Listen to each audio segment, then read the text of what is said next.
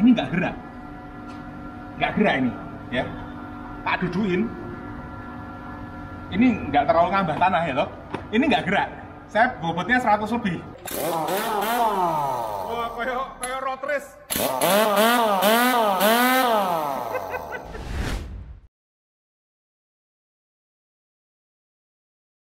Jangan lupa like, komen, subscribe,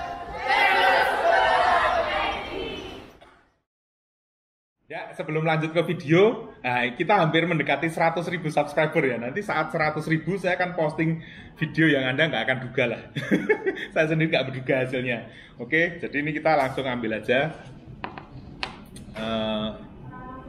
Nanti tiap kali 100.000 kita posting video yang heboh ya.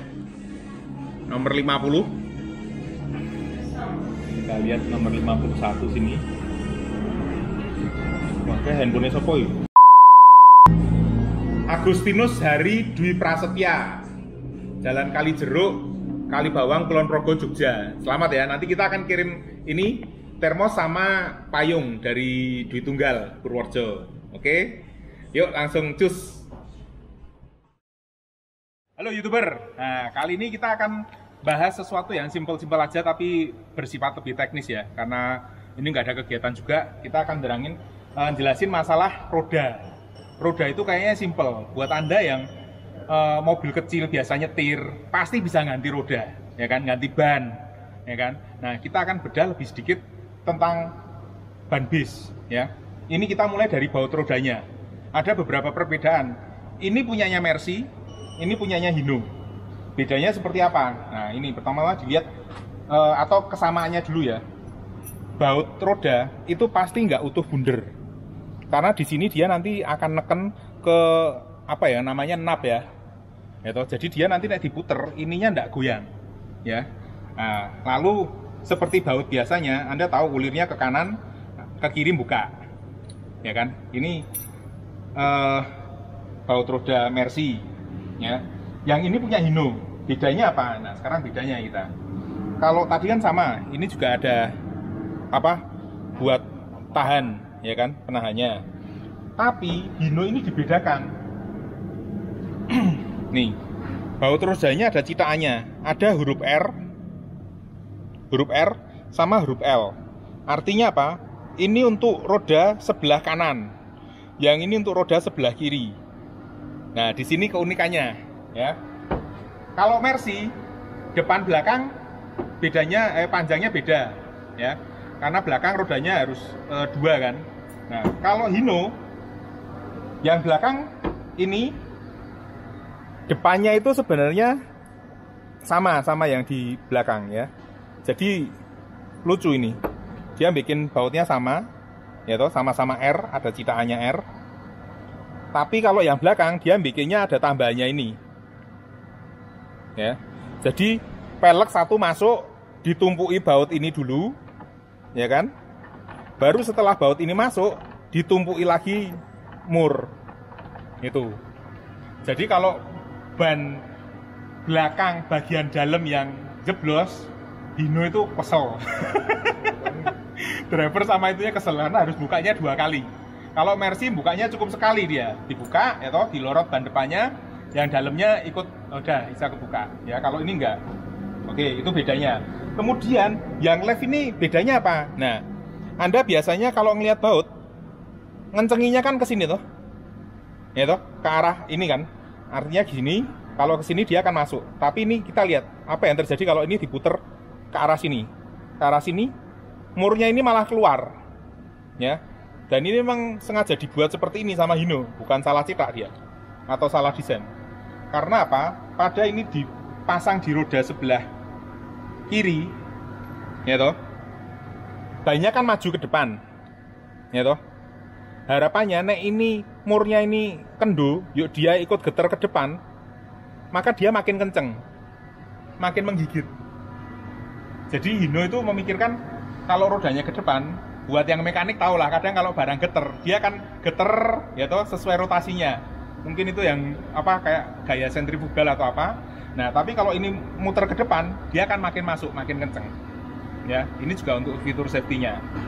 Nah, bautnya, murnya, kalau Mercy ya karena bautnya sama, ulirnya sama, maka depan belakang sama.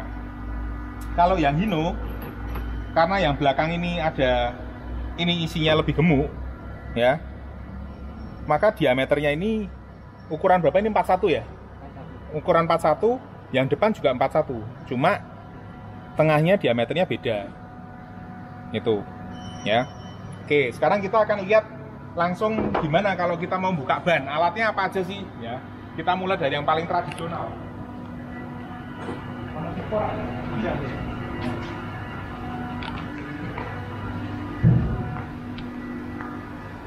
Ini kalau kru bis, sopir pasti bawa sangunnya harus kunci roda sama dongkrak, ya. Selain untuk naik kebanan, kalau buat gelut di jalan paling nggak mereka bawa kunci roda. Nah, ini kita lihat pasang di sini ya. Ini kan ban sebelah kiri. Berarti dia nek mau buka arahnya harus ke sini malah, kayak seolah-olah nutup, ya. Nah, kita akan coba ya. Buka gimana ini? Benar. Ini gini, ke sini buka. Oke? Ini langsung gini aja toh. Ini nggak gerak.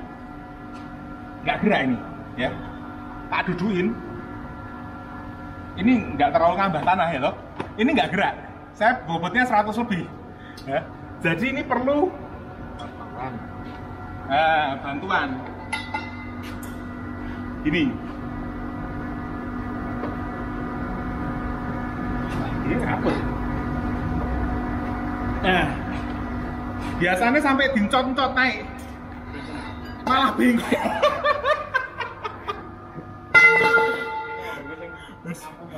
Tombol ini. Yang kali ini belinya bukan termos, setang dongkrak. Ini karena ini berat banget asli berat banget. Nah, ini bengkoknya gampang, itu diatur gini lagi dia supaya bengkok ya toh. Oh, saat segini ya. Waduh, enggak kuat. Wah, ini meleto ini. Besinya jadi huruf S. Ya, ini mesinnya palsu, ini dar. Ini lebih apa ini Pak? Hah? Berapa ribu lebih kuat? Besi Jerman. Ini besi lokal. Nggak tahu. Besi lokal. Jepang ngomong nek ditakoni, nek dia bisa ngomong baru ngaku gitu. Besi lokal itu, Pak. Besinya dari mana? Yuk, buka yuk. Kurang tinggi Pak. Ya.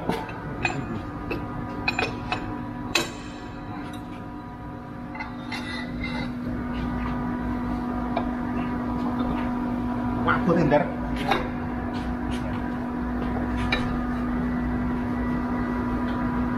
Wes. Dikira kuat. Oke. Nah, ini lower. Ya. Ini berat, kekencengan ini kita atau dia macet, ya. Tapi kalau di jalan, gimana pun caranya harus bisa. Makanya gulung, encik atau gimana. Nah, kita kalau di bengkel, kita pakai alat yang lebih canggih. Ini ya. Wuts. Ini, ya. Jadi ini nanti dipasang di sini. Ini ada untuk nahan di sini, ya. Jadi ini begini kayak kita ya. Kan di sini ini diputar terus. Oh, kualik. Berarti gini. Nah, ya toh, dia ketahan di situ. Ini diputar terus. Ini baut yang sama tadi ya. Nah, kalau udah gini, ini bisa.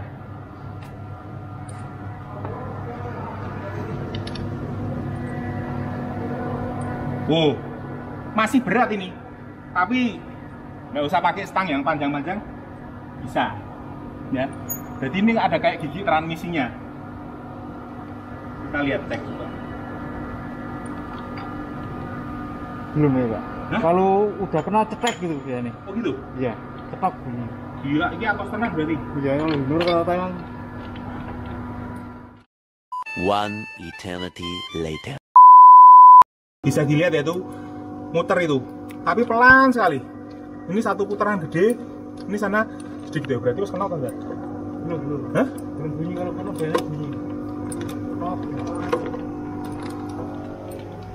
Loh, ini motornya ini rasanya gede banget, tapi di situ jalannya paling satu putaran ini kayak 1 mili.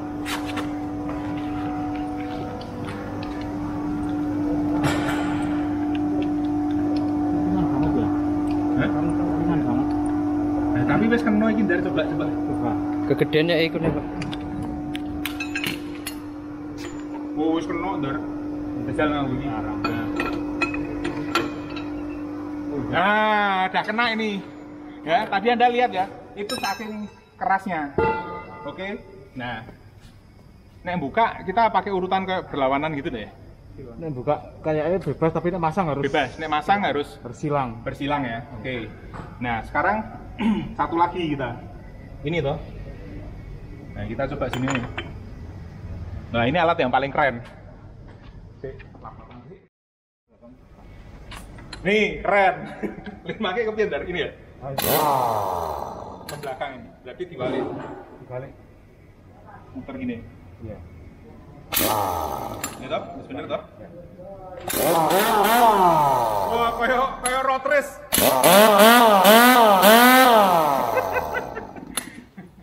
Kita akan coba ya. Cek sih, iki atos tenan pora. Gitu.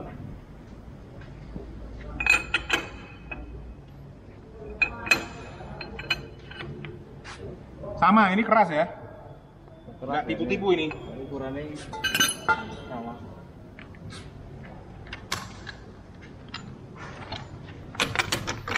Nah, ini harus hati-hati ya. Jangan sampai megang ininya.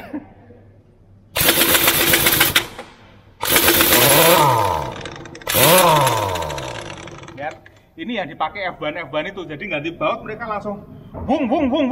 Tapi kayak gini.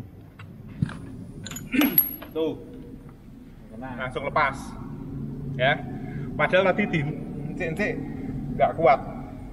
Berarti udah toh nih. Nek misalnya yang dalam gimana? Pakai. Oh, pakai yang ini ya. Oh. Untuk yang dalam kita pakai khusus karena ini kotak. Lah nek di jalan pakai apa? Oh, ini. Oke, kalau di jalan ya mereka pakainya yang ini berarti.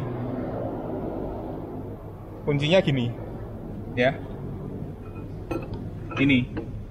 Oke, nah ini kita tidak bisa nguculi toh berarti. Benar. Iya. Oke, jadi gitu ya, kalau ban Hino setelah dilepas mur yang depan masih ada mur sama baut yang di dalam, ya. Itu repot, kemeringat ini, ya. Oke, kalau gitu kita akan pasang lagi ya. Dan biar nggak terlalu lama, kita akan pasang langsung pakai ini. Oh, kualik, salah. Ke depan. Pasang ke depan, buka ke belakang semua kanan kiri. Oke. Nah, ini kalau yang untuk ngencengin ban itu harus diperhatikan. Kita harus ngencenginnya bersilangan ya. Jadi ini ya toh harus dikencengin pasangan sama ini. Ya. Setelah itu geser sini sama sini. Kayak bentuk bintang, kayak bikin bintang. Ya. Kalau Muternya kebalik, Pak. oh iya salah. Gue kira apal nih, makanya mobil Jepang ini kalau orang nggak tahu, mbok diengkok-engkok meh dibuka ke sana. Orang buka-buka man. Tambah kenceng. Oke. Ini kita puter. Cek. Bener toh? Terus kencengi toh?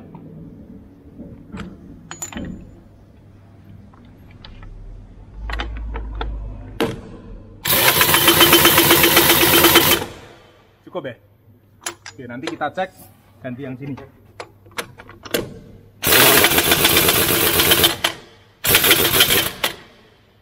Nah, ini sebenarnya dia juga ada torsinya dan biasanya udah cukup kenceng. Kalau yang di pinggir-pinggir jalan mereka tulisannya impact ya, ini alatnya.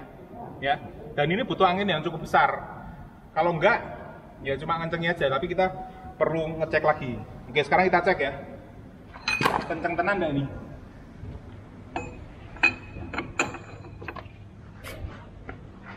Ini berarti nek kita bukaan gini. Oh, kenceng tenan ini. Iya, Bang. Yang penting kalau anginnya penuh tetap kencang. Sudah cukup pakai ini. Oh, meleset Pak. Wow, wis kenceng tenan. Percaya sama saya. Oke, itu. Oke, cukup.